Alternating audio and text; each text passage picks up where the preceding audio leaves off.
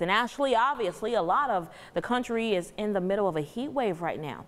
Any relief ahead?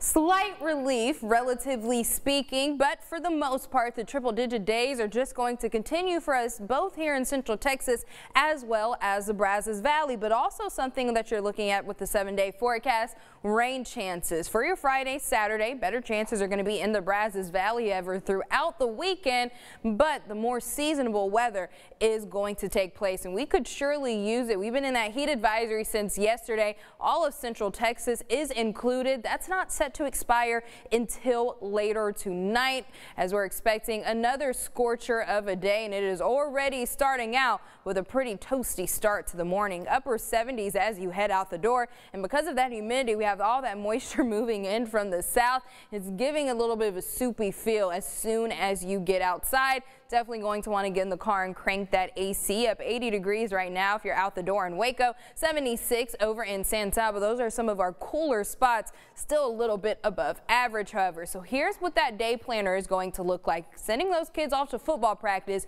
going to want to definitely emphasize the need to stay hydrated today, as we're going to be warm throughout the morning, going to see an even hotter afternoon, and it's going to be essential that you want to practice that heat safety for today, as well as the fire safety. Look how gusty these winds are going to be once again, and that's only going to amplify the fire threat that we have already been seeing all across Central Texas. And of course, not only is the hot weather contributing to why we're seeing this increasing fire threat, but how dry we have been this year. This is a look at the current drought monitor across Central Texas and the Brazos Valley. Extreme and exceptional drought has taken over most of Central Texas, with severe to moderate drought in many areas in the Brazos Valley.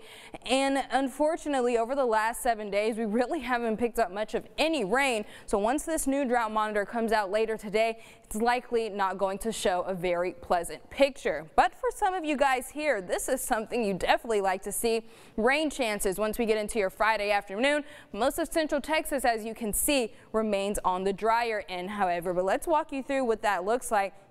By the time you head home from work, may need to get those windshield wipers going, because this is your look by the time we get into your Friday evening. Isolated rain chances at best, areas east of I-35 as well as in the Brazos Valley. A couple more shots for showers by the time we get into your Friday night before we get back to a drier picture. Now Saturday, planning to be outdoors, maybe going for that pool day. It is going to be mostly dry, have a slight chance to see some showers as well, but for the most part, again, going to be on the drier side of things. And unfortunately for that drought situation, we're not picking up nearly as much rain as we need to make a dent in it. Higher rainfall totals off to the east, however, but a little bit of good news is temperatures are going to be slightly more seasonable through the weekend.